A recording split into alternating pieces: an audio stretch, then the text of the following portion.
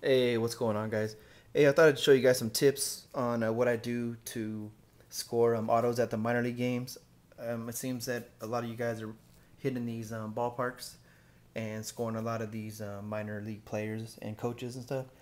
So, anyways, real quick on what I like to do to basically get more than one autograph from a player is I'll go to you can buy the stuff at Walmart. First, I'll get the 8x10 photo pages.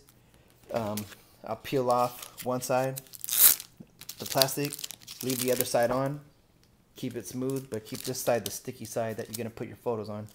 Then you're going to want to get the Elmer City Craft Bond photo corners, and these corners they peel out. You put them on your card just like a picture, like on a photo, and then you stick them to your pages. And what I like to do is I like to line up a couple of the same players.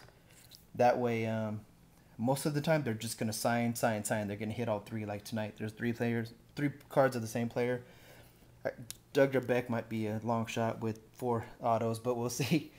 But last night at the game, I was actually we have our catching coach is Eli Marrero from the Cardinals, and he's like, "You want me to hit all these?" I was like, "It's up to you. You can sign one or whatever." And then he ended up signing all 7.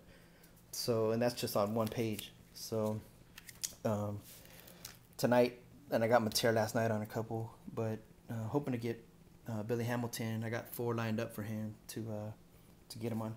And also, what you're going to do is you're going to want to know who you're trying to get, because most of these players you can't place the name with the face. So make sure you have your little list down of who you are trying to score, so that when they come walking your way, they don't pass you up and you miss your opportunity. So, and I'm trying to get Drebeck tonight on this 8x10. That'd be pretty nice. But anyways, hope this helped you guys out, and it seems to work for me. So, I mean, I've scored 6 autos from the same player, just by having them ready for him to go. They just go down the line and hook it up. All right, guys, good luck, and hit me up with questions later.